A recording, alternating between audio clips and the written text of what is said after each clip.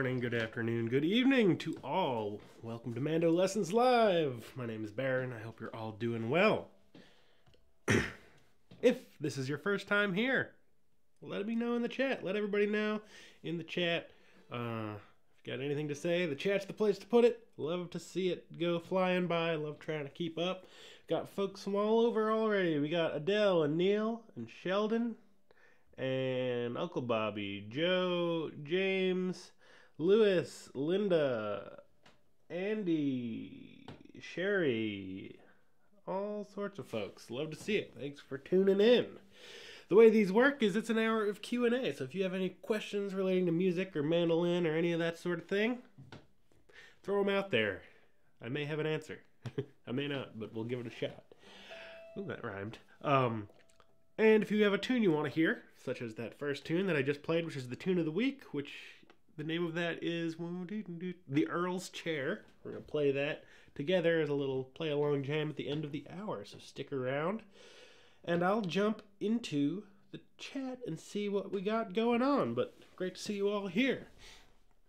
Sheldon says, has anyone reached their 10,000 hours yet? Yeah, that's I feel like I've been hearing a lot about the 10,000 hours again. It was in a book. I can't remember what book. A couple years ago, and sort of had a big. I heard about it a bunch a couple years ago, and then it kind of dissipated. I have hit my 10,000 hours. I kind of feel two ways about that. It's sort of like 10,000 hours is a little overwhelming to kind of think about. You know, you could break it down if you practice an hour a day for 10 years. Well, wait. 30 years? How does that work? You need 10,000 days. There's 365 days in a year, so 10,000 divided by 365. Yeah, so 27 years at an hour a day. You know, that can just be a little bit discouraging. So ultimately, like, the last thing that I want is for kind of musicians to feel discouraged about how much they're able to practice or have fun, which is why I always kind of focus on having fun on the instrument rather than kind of thinking about all the work ahead of me or things like that. You know, I think a lot of the practice that I did early on, I didn't even think about it as practice necessarily. I was just like, I knew 3 chords and would play those 3 chords over and over and over again and be having a blast and watch the hours slip by.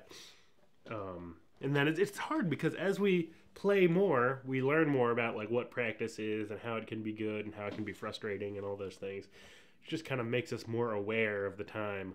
So if you're having fun, you know, I think that's a big thing for me is like, it's not so much like, you know, 10,000 hours of playing and practice. If you're excited about the practice component and listening, there's so many different aspects.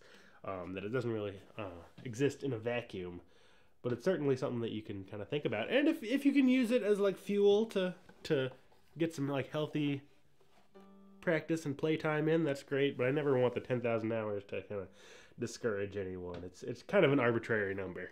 You know, why isn't it 12,000? Why isn't it 8,000? All that sort of stuff. Again, going on, 10,000 hours of worry. Hit that a long time ago. Yeah, no worries needed for music. It's all about having fun and hanging out with other friendly musical people. When can I?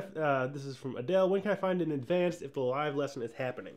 If I'm on top of my game on Fridays, I will, like Friday afternoon. Usually, I put up the live stream so you can sort of see that it's going to happen the next day. Sometimes I don't know for myself. I try to put a post out about it if I can, but life gets busy sometimes. And what is the difference between what is the difference between Saturday and Sunday live streams? So Saturday is what you're seeing now. It's totally public and live and happens every Saturday that I can swing it. And Sunday is a patron-only live stream for anyone pledging on Patreon for $5 a month or more. You get access to a patron-only live stream. It's a little smaller. I can dive a little more in-depth into questions because sometimes I can hear the chat kind of humming away here, and sometimes it's hard to keep up. But you know, instead of like up to like 50 people or more on the Saturday stream, sometimes we only have like 10, and you can really get to know people better. So that's the difference between Saturday and Sunday. Got people coming in, saying hello. Andy's firing things up already with the super chat. I appreciate it. However, people choose to support is greatly appreciated, whether it's super chats or PayPal or Patreon or buying merch, whatever your choice. Greatly appreciated, but not required. And Andy says, finally home for one of these. Yeah, glad to have you here. Yeah, Neil says 10,000 hours is crazy. Break it down to something you can hope to achieve. Yeah, that's another thing is like, you know, especially if you're just starting out and thinking about 10,000 hours, you know, you say, oh, like, you know, life is busy. If you have like an hour a day to play music, you know, thinking like, okay, it's going to take 27 years of an hour a day to hit my 10,000 hours. Like, that's not a helpful way to think about. You know, if you can, I feel grateful if I can get an hour a day in, and this is my job, especially when it comes to like however you think of practice, like really kind of in the depths of developing new skills and being really specific about what you're working on. That's hard to manage. So Lewis says 3 hours down, 9997 to go, but you've had a little bit of practice before yesterday too. Oh, awesome. Linda says, I bought a bouzouki. Love playing it as a mandolin. Awesome. Congratulations. That's a very fun instrument. Many happy hours played with it, I hope. Julia from Germany, good to have you here. Got some nice location talk in the chat. Love to see it. Hey, Kyle, good to have you here. Says, just got my first mandolin yesterday. It's got to have strings. Getting ready to order them and get it ready to go. Awesome. Congratulations on the journey, and welcome.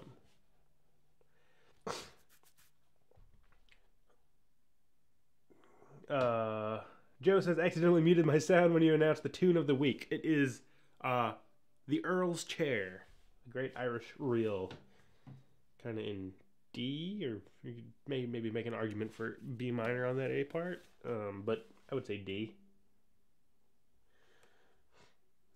Oh, Malcolm Gladwell wrote about it. That's who it was, the 10,000 hour thing.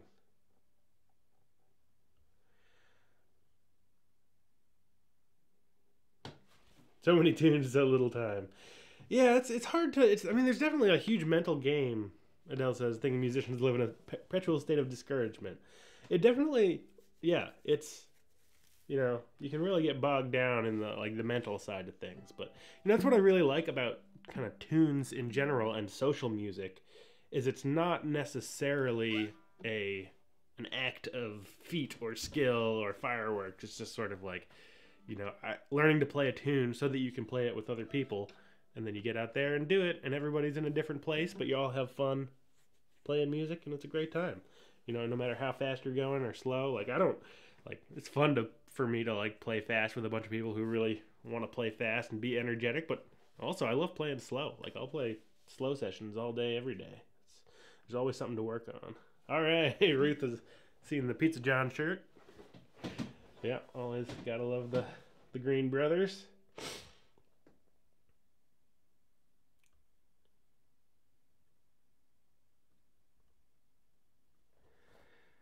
All right, gonna catch up. This is great. I love seeing the chat go speeding right along. Denise, good to have you here.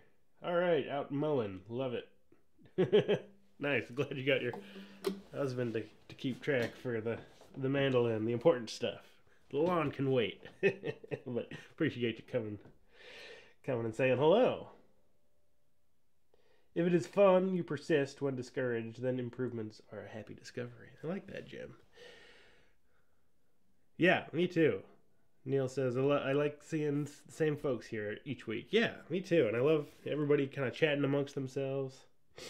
Does a Mando Live go with a martini? Of course. It's a little early for me on the martini front. It's only 10 in the morning, but, You do you, wherever you're at. I know Jim is not in Pacific time. I think. I can't totally remember. Oh, Georgia. Yeah, yeah, yeah. Yeah, you can. It's probably a nice little Saturday afternoon martini. It's probably called for once in a while.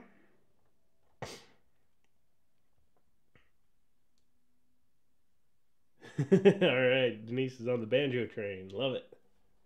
Ursula, it's good to have you here. You're just a few minutes late. You haven't missed anything too out there yet. But good to have you here. All right, I think I'm caught up with the chat. If I missed something, as always, just throw it back in there, and I'll try to get to it. I think I'll play another tune here. Oh, I wonder if I can remember that tune.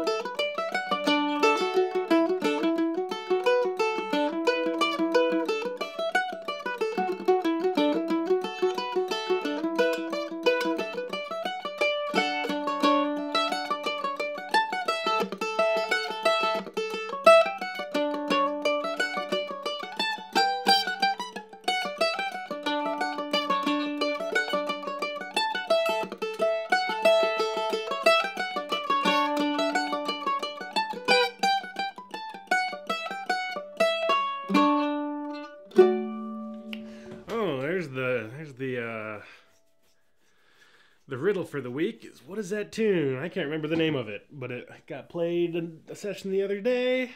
And I get it real confused with the Green Mountain because it kind of starts the same. I can't remember what it's called, but maybe somebody out there does. I know it's fairly classic. So if anybody out there has the name of that tune, I would appreciate it. And I'll catch up with the chat. Let's see.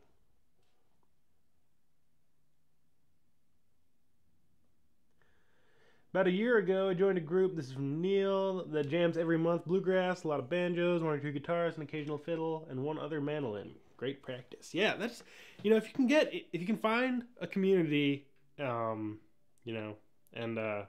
get out there and play, that's the biggest boost for me, especially just like sitting in your house. Like, I can definitely keep myself entertained playing music a lot of the time, but sometimes, enough time without kind of any social experience, I get a little kind of burned out. So it's a good way to get a bunch of practice in, build some new skills, learn some new repertoire, make some new friends, all that sort of thing.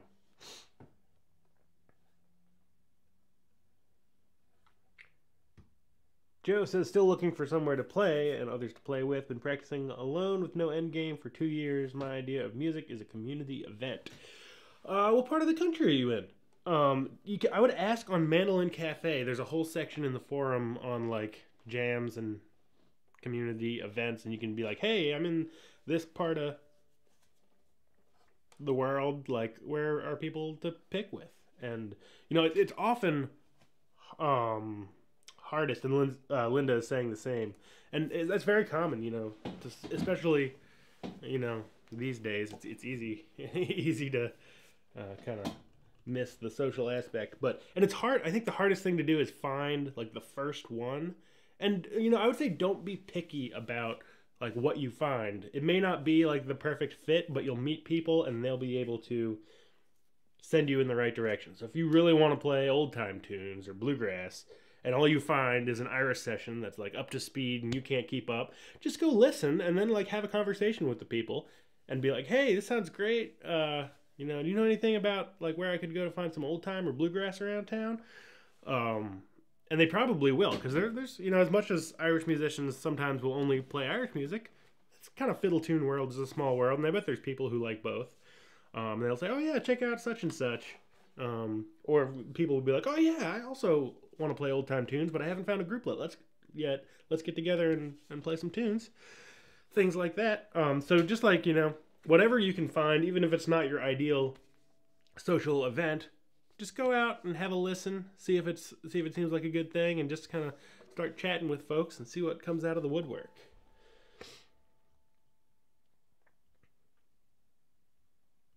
Joe says the acoustic shop on YouTube demoed my Eastman 515 today. Very cool.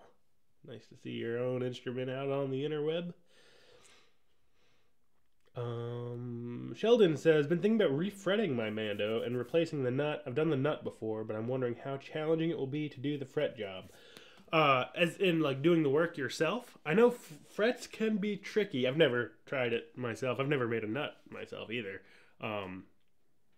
But if you're thinking of doing it yourself, I would say go to Mandolin Cafe in the like builder and repair section.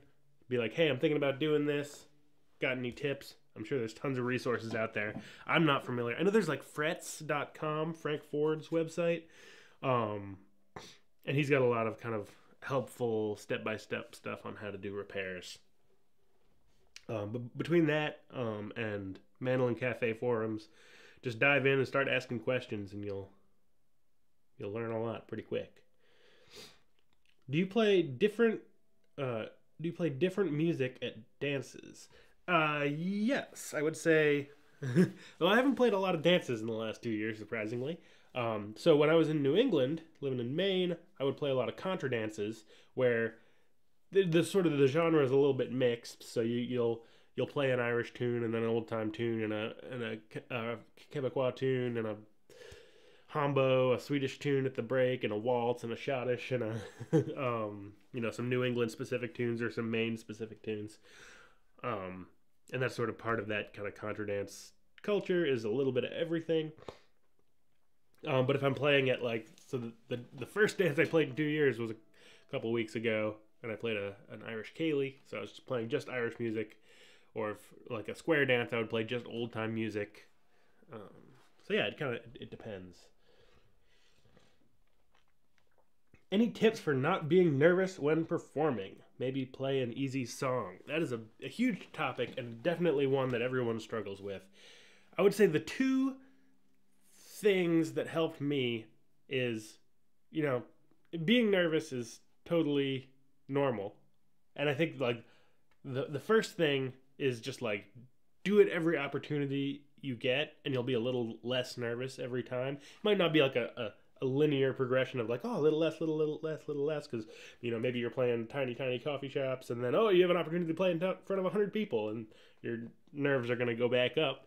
But just the more you do it, the more comfortable you get. Another option is sort of a related thing is people often get, myself included, get nervous when recording. Like recording yourself, you're like, okay, this might end up on an album. And you freeze up. And so just doing that's a good way to practice sort of like being on the spot and dealing with some of those kind of musical nerves without having to be in front of other people. Just kind of the idea of like, okay, I got to do this right. This is a recording. I'm going to be able to listen back to it. That's going to make you freeze up. And the more you do it, the more those nerves go away. Or you can, something that's helped me a lot is making this YouTube channel, where, if you watch some of my early videos, I'm pretty kind of uptight and not very expressive, and I'm just kind of sitting there real nervous, and now I wave my arms around and do all kinds of stuff, make mistakes. Like, I think, the fact that I'll like make a mistake on one of these live things, or even like in a lesson video where I could edit it out. A lot of times if it's just like a small thing, I can just make it part of the lesson, be like, whoops, I made a mistake, let's fix that, rather than editing it out and being like, okay, I never make mistakes. Like, projecting that idea to you all is not what I'm aiming for, because mistakes is all part of the thing. So, I would say the more you do it, the easier it gets on any level, whether it's playing in public, performing, recording, making videos, practicing. The more you play, the better you get, all that sort of thing.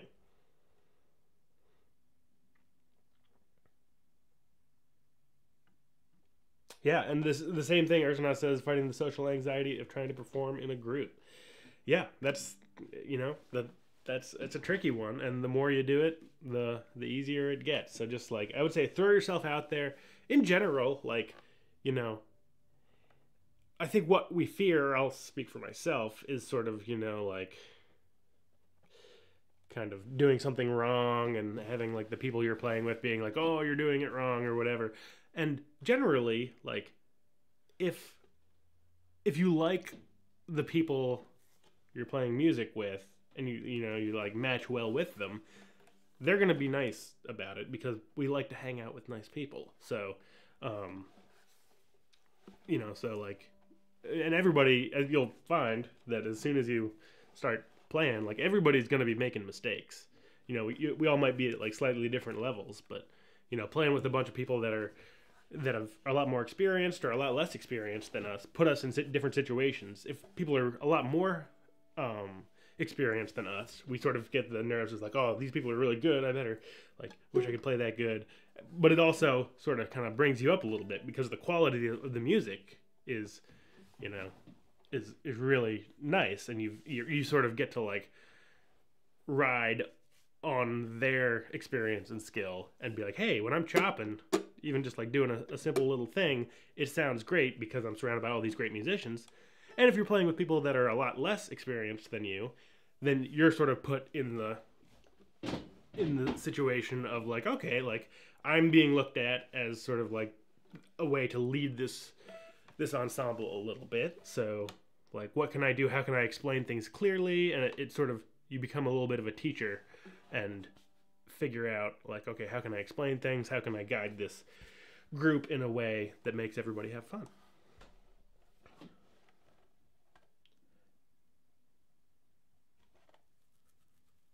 Orange County is where Joe is at. I'm sure there's something around. I would post on Mandolin Cafe.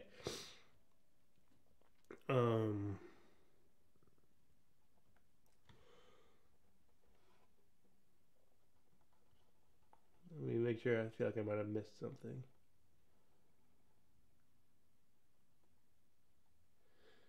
Okay, so I'm just trying to catch up with a little conversation.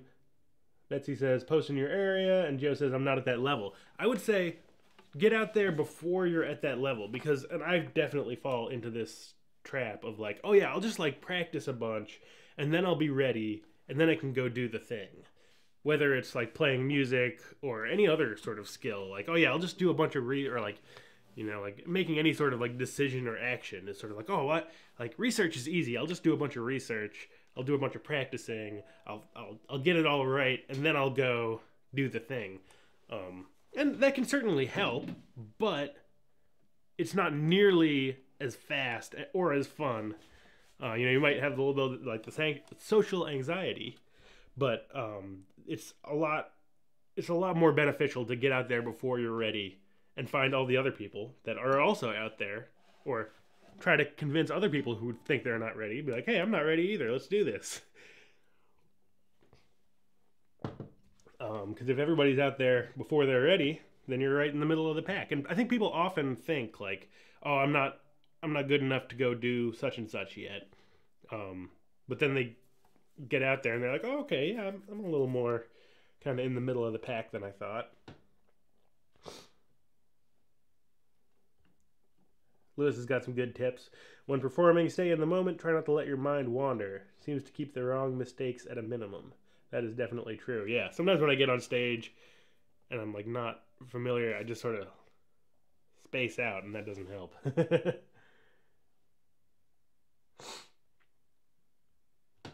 Yeah, that's another. Betsy says, notice that Irish and old time musicians are very kind to beginners. I would very much agree. It's the reason, and even like, and bluegrass, which is a little more kind of a performance based thing, because people are like taking solos and stuff like that. Going to local bluegrass festivals or jams or whatever, even if you're not ready, like that's sort of part of the social tradition. Is just like everybody's there, everybody's at a different level. If you make a mistake, whatever. Everybody else is going to at some point, and you're just kind of like learning in the moment, and that'll really speed things up and get you ready to kind of learn fast. Ooh, cool. Oscar says, thinking about playing a Norwegian wedding march for a friend's wedding. I'm curious what that tune is. I love Norwegian wedding marches. Linda says, I have an Irish pub that just opened. Heard they play all kinds of music. The owners are from Ireland. Hope to check it out. Definitely do. Nice. And otherwise, I turn on Irish background music and play alone. Yeah. Or, like, if they don't have any music yet because they just opened, maybe you can start something. Say, like, hey, can I come in here and, like, maybe just, like, play a little background music for people? And then maybe somebody else will show up and be like, oh, nice, I like the background music. And be like, you play, and then you start a little session or something.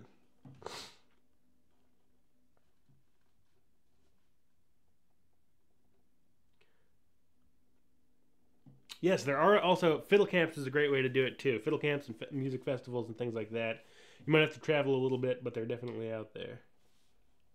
Listening is practicing is great advice from Adele.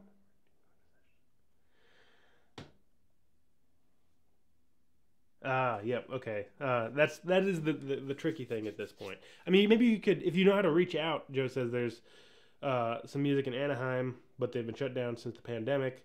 If you can figure out like who was involved in that and reach out and be like, hey, I know that that thing is shut down, but are there any other musical opportunities?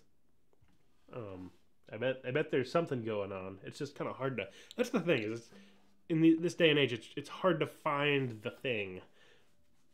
Because kind of the social aspect has been shut down a little bit, but I bet there's like smaller groups that are meeting up, and it's just a little harder to find. But any resources you can find to just like ask the question, whether it's Mandolin Cafe or trying to get in touch with some of the Anaheim folks, I think will lead you in the right direction. Nice. Betsy says, I invited 2 semi-pros to my house, and we had a blast. Definitely the third wheel, but they understood, and it was fine.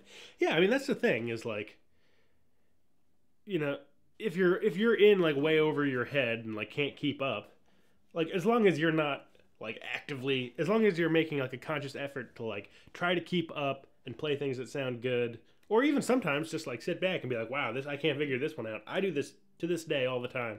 I play very frequently in an Irish pub around here, and like it's more of like kind of a performance. It's not really a session.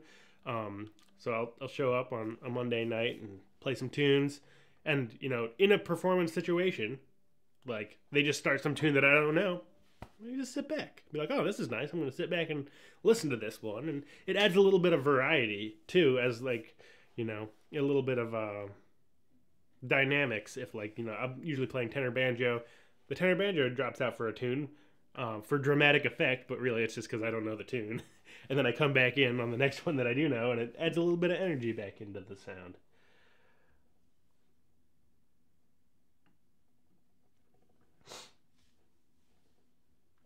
Yeah, Ursula says if I can buckle down and learn the rhythm parts of tunes, I'll look into that. Yeah, or even just go and like I'm basing this mostly on like my own experiences because that's what I know best. I often will go to a session, if it's in like a restaurant or something, or wherever you can find it, in a park or just like at a dedicated space. Just go and listen. I don't even like when I first started going to this. Irish pub. I knew there were musicians there. I liked the music they were playing. So I would just go, like, the first probably half dozen times I went, I would go and just, like, listen, figure out what tunes they were playing, talk to them a little bit, and eventually they said, oh, like, bring a banjo sometime, and kind of worked in from there, rather than, like, going the first time with a banjo and expecting to, like, really know what's going on and understanding the scene. Like, you can get a lot of those cues just by going a couple times without an instrument. That way you're like, you're not going to be required to play. No one's going to be like, hey, take that mandolin out of the case and play us a tune. That can be scary, but if you don't have a mandolin with you, you can't do that. So you can just go listen and get the feel for what it's like, and be like, hey, these people seem friendly. Like, does this seem like a sort of scene that I'd be interested in? Yeah, Neil says a lot of good questions you can ask. What key is it in? What's the tempo? Jig, waltz, reel? All that sort of stuff that you get just from listening is really helpful. Yes. And James says finding in-person teachers and getting them to jam with you, play along tracks, all that sort of stuff. Yeah, totally. Churches can be a huge resource for other music makers around.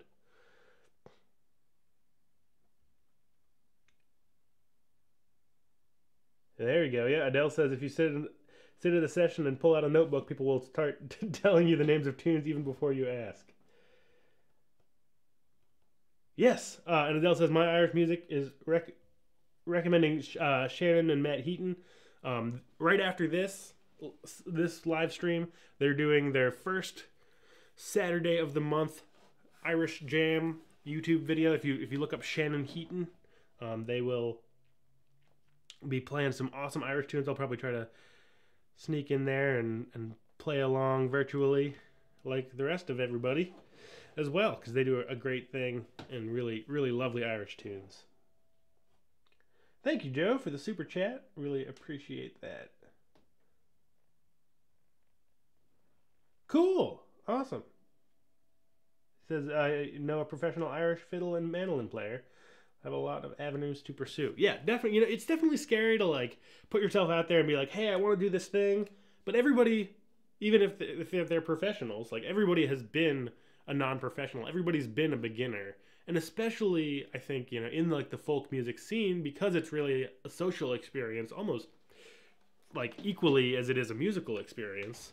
You know, people are really friendly. Everybody knows the feeling of, like, wanting to do a thing and not being able to, like, make that leap.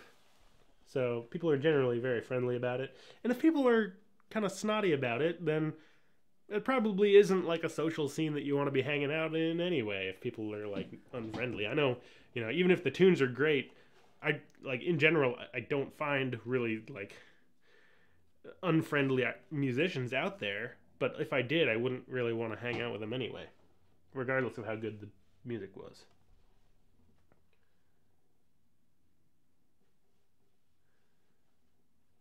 Nice. Lewis has got a tune, The Hollies. I don't know that group or that song. 4 chords and fun to play. Yeah, mix it up, you know. I teach a lot of fiddle tunes, but if you like songs and bluegrass and pop music or whatever, classical, play a lot of that. Cool. I need to, apparently Shannon Heaton's got a podcast too called Irish Music Stories. I'll have to look that up. I'm not familiar. Alright, that was a lot of talking, so maybe I'll play another tune here real quick, just to break it up a little bit. I'll play an old time tune. What's it gonna be though?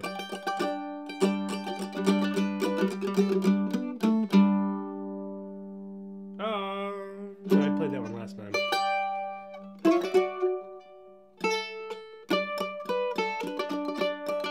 Nope, that's not.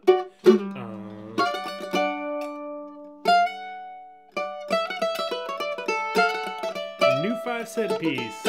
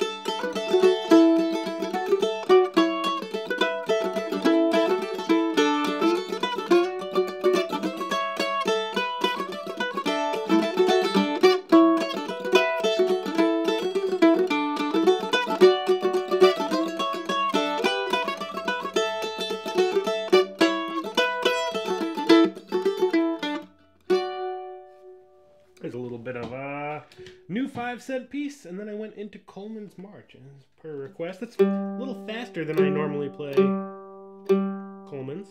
It was fun to try out. I think I kind of prefer it a little slower, but it works. Out of tune here.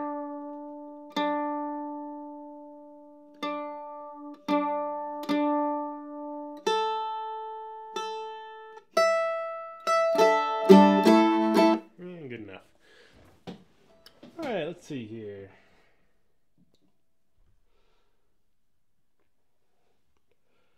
Lonesome Moonlight Waltz. I can never remember how that tune goes. It's lovely. It might be copyrighted, but it's good. James says, haven't had many technical questions today. In Irish tunes, when you're playing in a minor key, what is your method of switching between minor and major chords? How to connect them in interesting ways? New 5-cent is not on my site. It should be. If it's not, I should make a lesson for it. I learned that one from Alf, who you probably recognize from occasionally.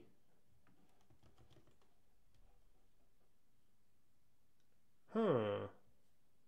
Maybe it's not. 5-cent. Huh. I guess maybe it's not. It's a great tune. I thought I put it up there, but I guess I should make a lesson. Yeah, the Coleman's did have a lot of extra notes. I mean, I was doing a little fancy stuff, but mostly it was kind of that right hand, taking it from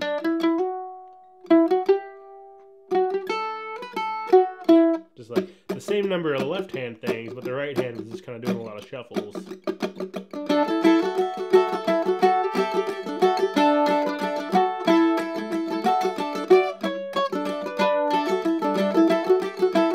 I was doing some like kind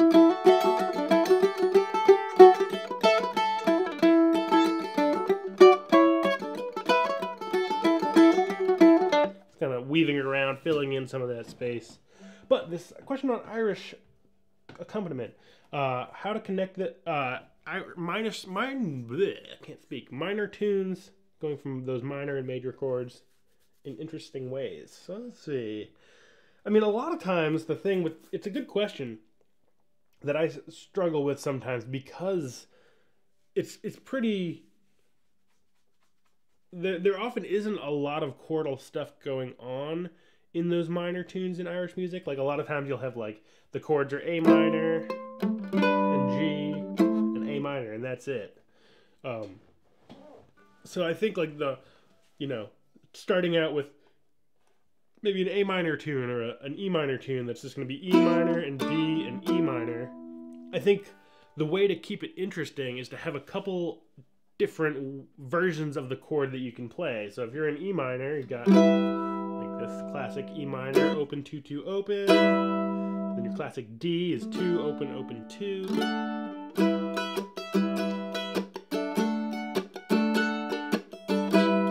And it can get a little monotonous to just do this the whole time.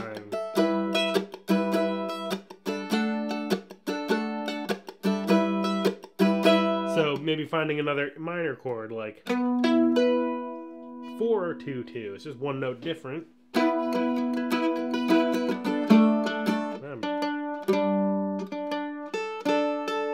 Something is awry here on my tuning.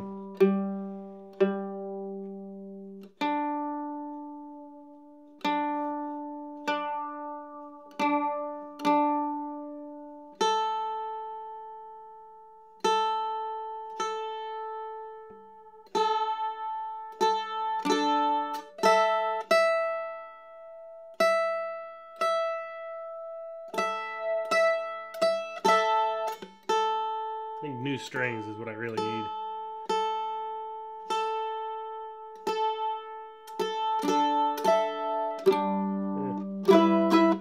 Once again, close enough.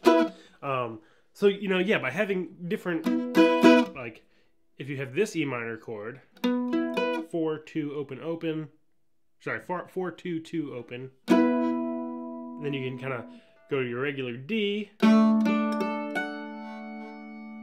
and then your regular E minor, back to your regular, or maybe to a different D, 2, 4, 5. By having a couple different options, like if you have 3 E minors and 3 D majors, it's a great way to practice, you know, rather than like putting your fingers in the shape and being like, okay, that's a new D shape, I'm done. Like putting it into the practice of a 2-chord song where you say, okay, I've got the only chords are E minor and D, which is classic for a lot of E minor Irish tunes. Sort of say like, okay, I'll go through once and play these 2, and then I'll go through once and play these other 2, then go through once and play these other 2, and then try to like mix them together, and you'll start kind of running into some kind of bass line opportunities. So, you know, different ways that I can play E minor and D.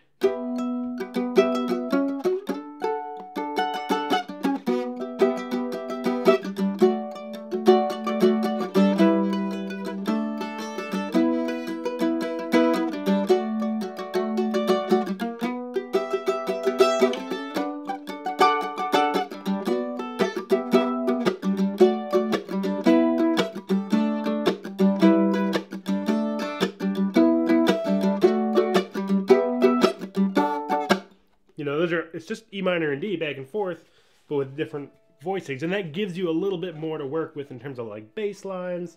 Like if you think about the bass going from your classic E minor to D major to your alternate E minor, then your bass line is going bum, bum, bum. Or if you're using this E minor,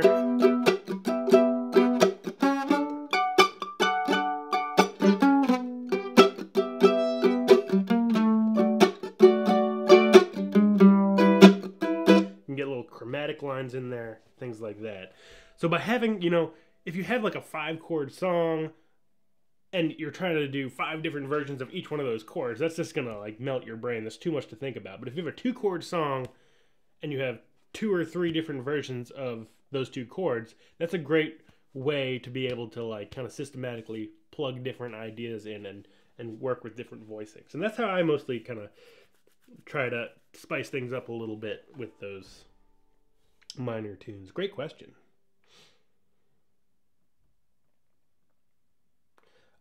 Jim says, I was trying to play a guitar tune with a B minor 7 chord in it. Is that a thing on a mandolin?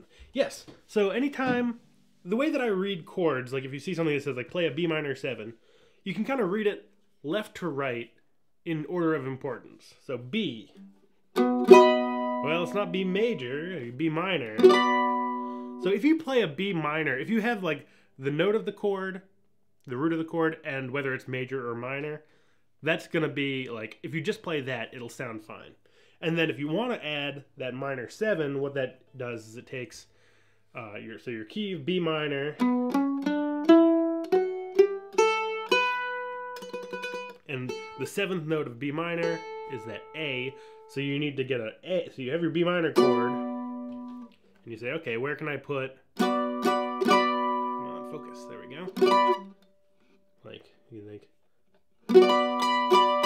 there's my B minor, 4, 4, 5, 7, and say, okay, where can I find an A in this? Well, we've got an A, 5th fret instead of 7th fret, and we already have a B.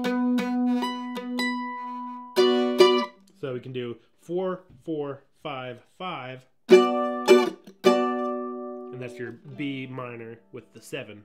7th note of the B minor scale is A. So you're just trying to slip an A somewhere into the B minor chord, and generally kind of higher up in the chord voicing. If you put an A right in the bass of that B minor, then like, so let's take like the first 3 notes, B, F sharp, D, that's 3 notes of B minor, and if you try to put that 7, that A in the bass, not only are you taking away the only root in the chord, the only B note in your little shape, it also becomes what's essentially like a D chord. A, F sharp, D. So there's some kind of crossover. So if you're going to put like a 7th or a 6th or a 9 kind of into a chord, some of those kind of higher color tones, try to put them higher up in the voicing and not kind of in the bass.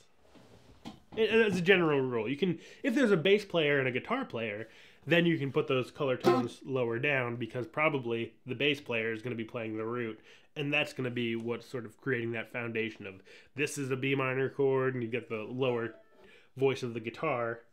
So, you know, if there's a bass player playing a B and a guitar player playing a B minor, you say, okay, I'm going to play a B minor 7, and you play that classic D shape, it's going to work, because that A is just going to be kind of a color tone on top of all of that other really foundational B minor sound. Tom says, gonna get my first mandolin at a local shop in a few days. Congratulations. That's a lot of fun. Always an exciting time. I hope you have many happy days with it. We need a tune called the Restringing Blues, because restringing stinks. That is the truth. I was doing some restringing yesterday on a banjo and did not like it one bit.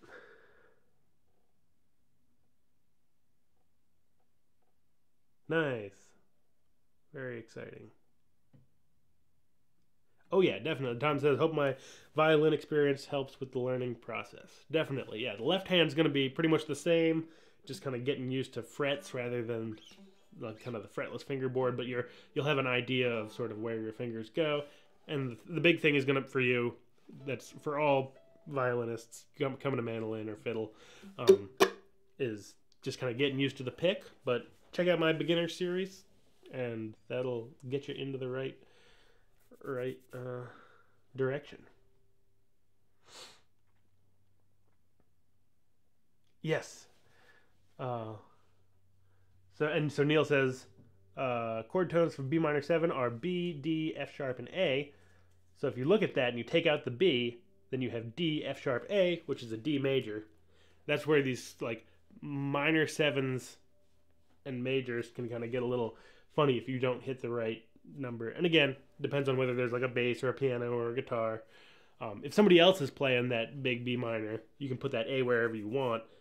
But if you put the A in instead of the B, if you replace your B with an A on a mandolin, you end up with a D chord, not a B minor 7 chord.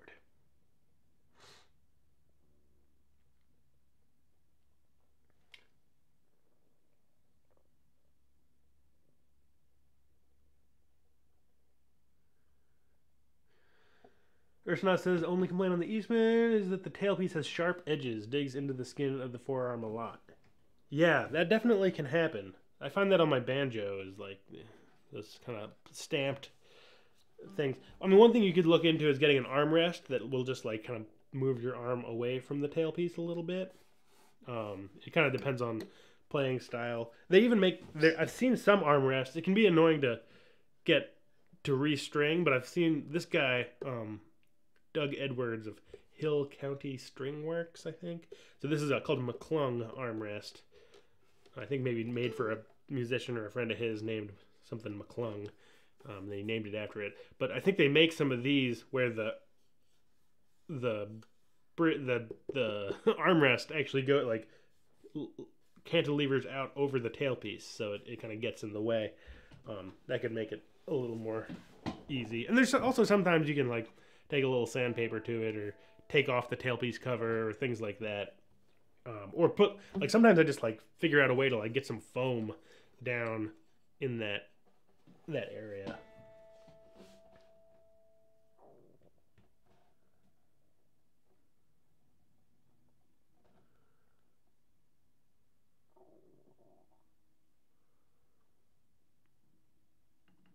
Yeah, I hear you on the budget. They're definitely like these ones. These McClungs are definitely kind of spendy, but you can find some on like Amazon or eBay or wherever that are like probably like $10 or under. Maybe that might not be entirely true, but it can definitely work. Because like yeah, these kind of can get a little expensive, but there are less expensive options. Like you're kind of splitting hairs once you get into like what kind of armrest. So I would say, you know, something, especially for like a first armrest, if you want to like see if it really helps or not, can just getting whatever's cheapest is what I always do. Yeah, and Joe says, tailpiece or bridge. My arm's nowhere near the tailpiece, but my bridge is a little sharp. Yeah, that definitely depends, like, on your playing style. Like, my arm stays a little further away from the bridge just from, like, the tilt of the neck of the instrument. Or, sorry, stays away from the tailpiece from the tilt of the instrument. But you watch people like Mike Compton, and he's got his arm right over the tailpiece. So it's a little bit kind of just like technique and playing style where there's no right answer.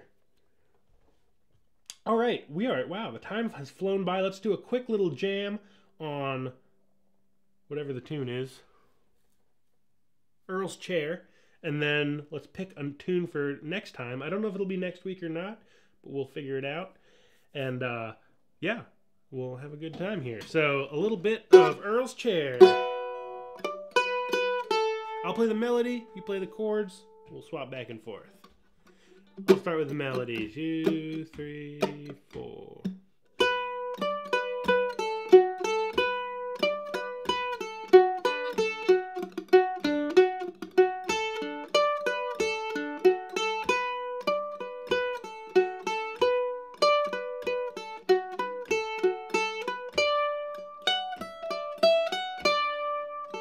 A2.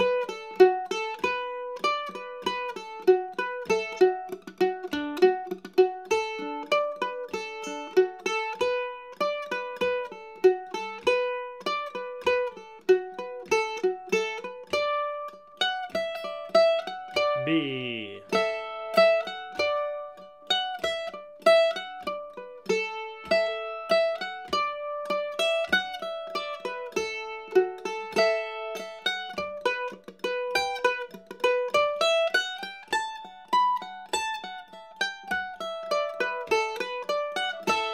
B2.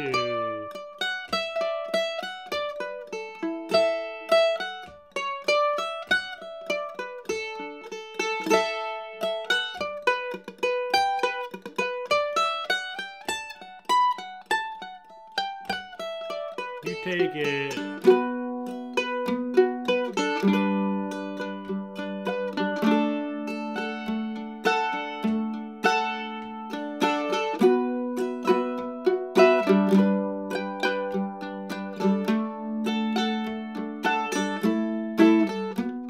A2.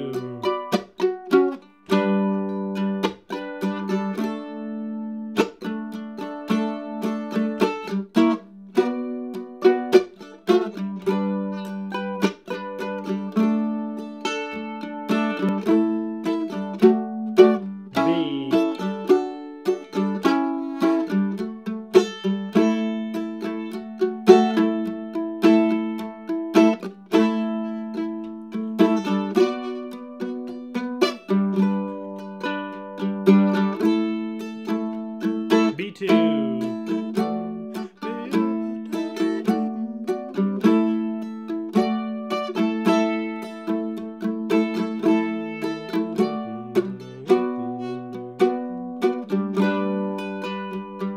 Because we're short on time, let's both play the melody.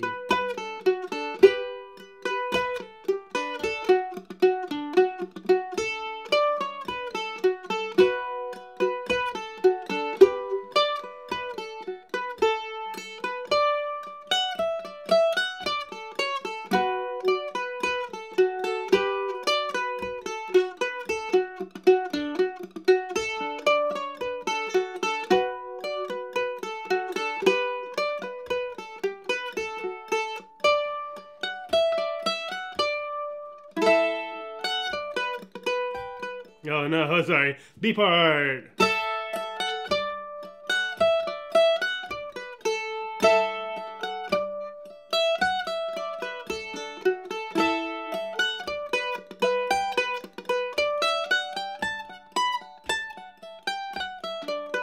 B2.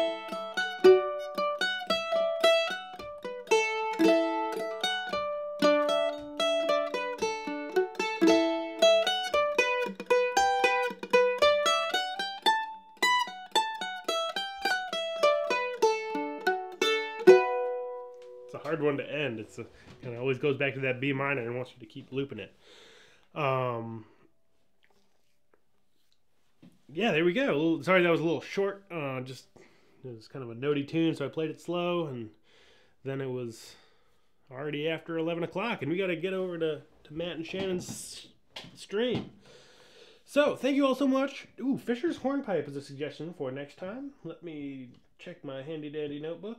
What is that from? Is that Blue's Clues? There's something in my head there with the handy-dandy notebook. Fisher's Hornpipe. We have not done Fisher's Hornpipe. Incredible. That's it. Next week. Another notey one, so but it's a good one. We won't go too fast. Thank you all so much for watching. Next week we'll do Fisher's Hornpipe. A classic. And everybody have a great weekend. See you over at Shannon and Matt's Irish session, I think happening right now. All right, have a good one. Thanks, y'all. Bye.